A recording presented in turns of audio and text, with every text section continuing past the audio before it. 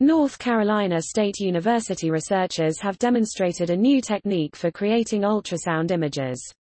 The new approach is substantially simpler than existing techniques and could significantly drive down technology costs. Conventional ultrasound devices have a receiver that detects ultrasonic waves and converts them into an electrical signal, which is then sent to a computer that processes the signal and converts it into an image, says Xiaoning Jiang, co-corresponding author of a paper on the work and a Duncan die. We've created a device that effectively eliminates the electrical signal processing altogether. Specifically, the researchers have developed a receiver that incorporates a piezoelectric crystal and an organic light-emitting diode, OLED. When an ultrasonic wave hits the crystal, it produces voltage, which causes the OLED to light up. In other words, the image appears on the OLED screen, which is built into the receiver itself. Our prototype is a proof of concept, so we designed it with an OLED array that is 10 pixels by 10 pixels. The resolution isn't great, says Frankie So, co-corresponding author of the study.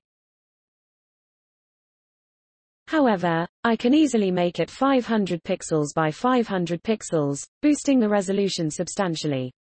So is the Walter and Ida Freeman Distinguished Professor of Materials Science and Engineering at NC State.